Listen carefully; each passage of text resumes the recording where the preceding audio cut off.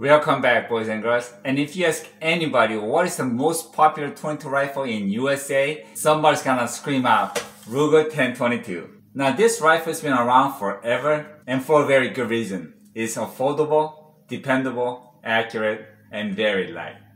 Any plain day could turn into a fun day in the woods. My buddy just bought this rifle about a week ago, never fired it, and he wanted me to do a review on it. So I thank you, buddy. Alright, let's get on with it because it's gonna be a busy, fun day for me. First, I'm gonna do a review on the gun, clean the gun, mount the scope, and hit the range, break in the barrel, and we're gonna have some fun. Alright, let's see what's in the box.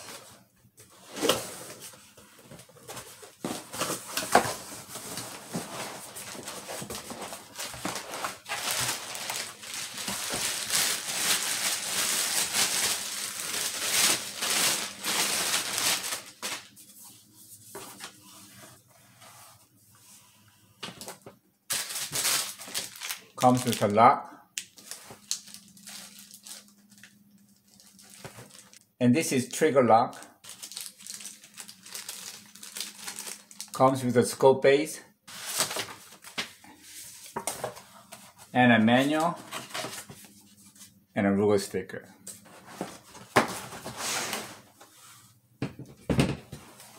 Okay, like always, let's talk about the price. MSRP on this is $309. He paid $279 for it, and obviously this is semi-automatic, and it's got a very plain wood stock on it, nothing fancy, and overall length is 37 inches long, and the barrel is 18.5 inches long, and it has a twist rate of 1:16.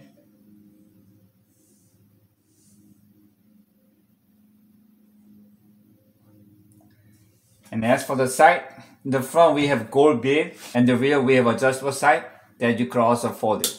And on the top of the receiver, it comes drill tab for the scope. And that's magazine release. You have to push it forward with your thumb and pull it down with the index finger and it'll come off easy. This is lowering magazine that takes 10 rounds. And there's a safety right there. Right now the trigger is locked. I'm gonna unlock that. And let's check the trigger, the weight. And this is also dry fire safe. Now detail wise, I think everything is great except for two things that I don't like. The butt stop is plastic. I think they could have gave it a metal. So I don't like the plastic. And also in the front that holds the barrel, that's also plastic. And it's got a screw that's sticking out and that could scratch somebody up. So it's a small detail, but that I'm not too happy about. One correction, this is not a trigger lock, but that's actually a trigger lock key for that cheap trigger lock right there.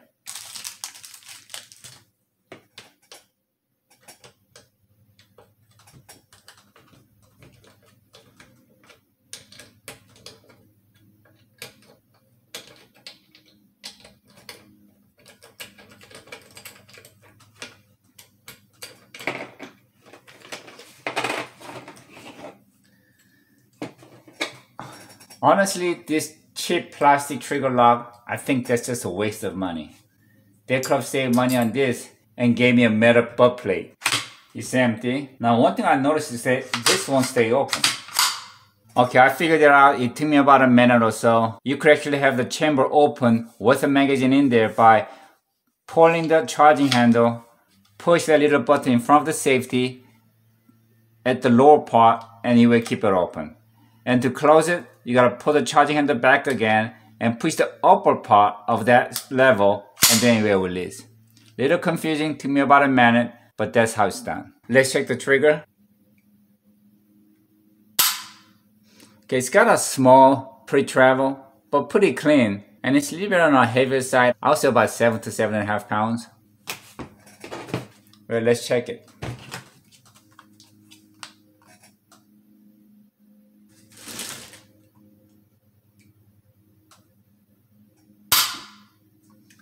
It's 7 pounds and 8.7 ounces. So it's about 7.5 pounds. Let's weight the rifle with a magazine in it.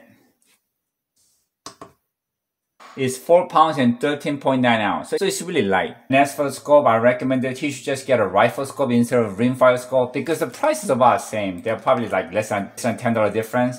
And this is Vortex Crossfire 2, power up to 7, I believe. Yep. And it comes with the BDC crosshair, and that's gonna help a lot. And the reason I recommended to go with a rifle scope is that later if you decide to just go with the open sight on this, and put this scope on his new hunting rifle, that's always an option. And he paid $129 for this. And as for the scope ring, I recommend that he should go with a see-through, so he could have the scope mounted on top. He could also use the open sides. So if he's hunting for a small game like a rabbit or squirrel, you want to be able to get on it real quick and pull the trigger. Alright, let's mount the scope and hit the range. Okay, the scope ring looks great, except the screws they provided is a junk. That thing is stripping already, so I'm not going to even take a chance. But I'm actually going to use the screw that was provided by the Ruger for the scope mount. And that looks really nice and sturdy, so that shouldn't have any problem. Has a lot deeper cut, so that's what I'm going to do. Okay, we got plenty of clearance for the open side, so this should be fine. Okay, I'm done mounting my scope. Only problem is that chamber will not close all the way, and it's most likely that screw is too long. Actually, this ring, the bottom's too thin, the screw is sticking out, so it's getting jammed. So I'm just gonna take this off and use the scope base that they provided. And I actually have one of the extra rimfire scope rings, so I'm just use this and get it over with. Okay, I got the scope base on, and it's moving fine, no problem.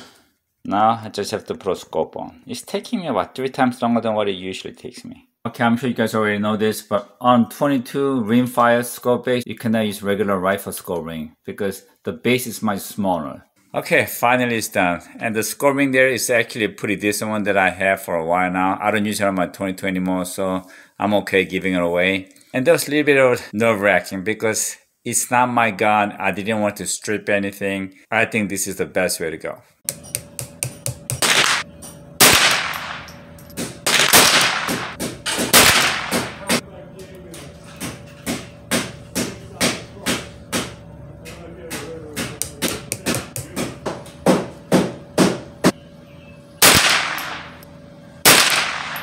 Okay, first I was shooting triple ammunition. This has a pretty good grip. Shooting a blazer last 5 shots, this thing gave a really tight grip, all in bullseye at 25 yards. Okay, this is at 25 yards, and that's the last 5 shots, so that's really crazy tight, so I'm happy with that. Now we're gonna stretch out to 50 yards. Okay, I have the target out at 50 yards, and I actually put another red bullseye on top of the old target.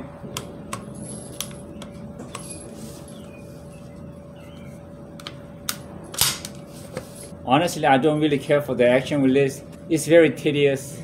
It's a pain in the ass. Oh, bullseye.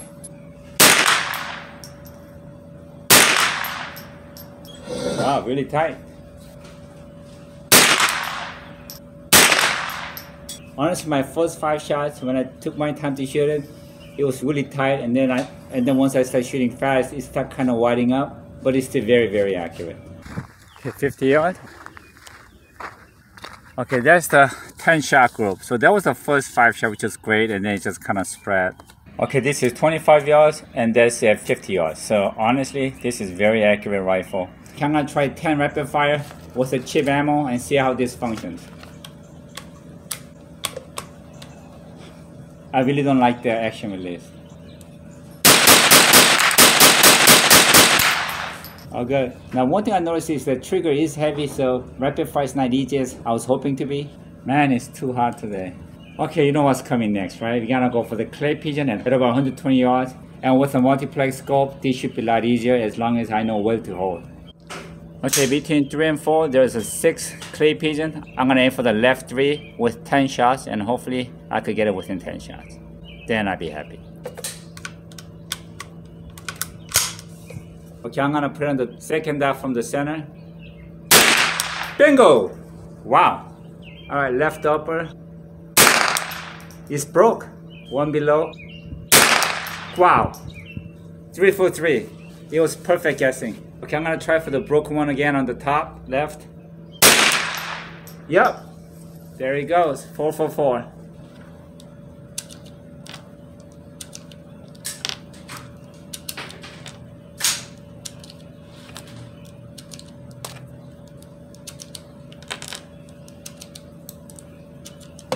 Okay, that's it, 25.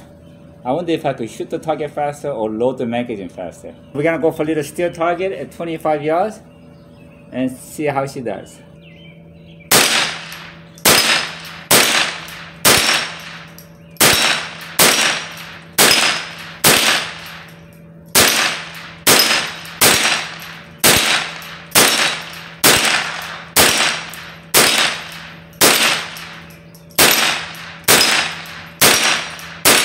That's it. It really Sounded quick. like you were having fun. I'm having a lot of fun. That was a blast. This thing shot so well, no malfunction, on the target every time. Okay, 25 yards, I went with a cheaper ammunition, but at 50, I'm gonna go with a Blazer. Okay, I got the target up to 50 yards, and we're gonna try this again.